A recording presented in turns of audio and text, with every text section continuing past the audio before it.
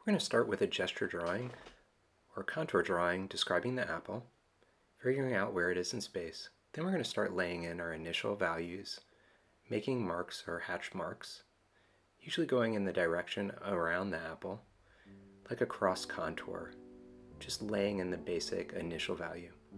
Then making a cross contour to make and build more values. Then we continue to build that left edge to give it more value as we see the darker shadows are on the left side of the apple. Then continuing to build the middle values as they are darker in that area as well.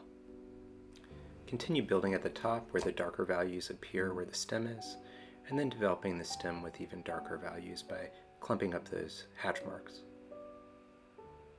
And we can touch up things with the eraser to define things. Then continuing to build even darker, adding more layers of hatch marks over top of the initial hatch marks to build more complex values. And we continue on the right side, adding some of those medium level values and coming in with those darker values at the bottom and some of those shadows that we see. And on the right side, we clean up with the eraser and kind of add some of those highlights we see in the coloring of the apple.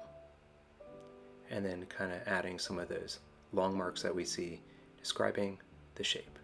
Then we start building in the shadow, and we start laying in kind of a lighter value on that right side and creating cross-hatching marks. And notice they're not as directional because the background is a little bit more flat. Continue building those hatching marks, cleaning them up with the eraser, defining that right edge, and making sure everything's clean, that we can see the values that are butted up against one another. Then we start developing the left shadow underneath the apple and showing that gradation by building the layers of values over top of one another, and just continue those hatch marks and get rid of some of those initial contour lines. And then on the left side we build the cross shadow, and where those marks kind of cross one another, and then keep building that value as it's a much darker shadow than the other shadows, and where they cross is even more of a dark shadow.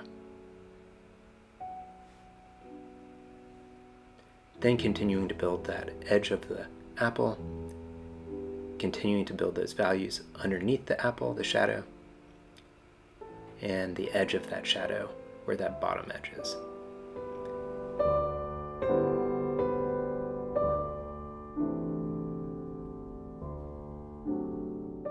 Then adding some of the details, some of those parts of the shadow that we're missing, darkening some areas, and finishing this off, adding some of the details, the nuances, just a little triangular shadow at the bottom that I added, and really building on top of itself. And it's getting close to being done. Kind of touching things up, adding some of those linear marks that go down the striations of the apple.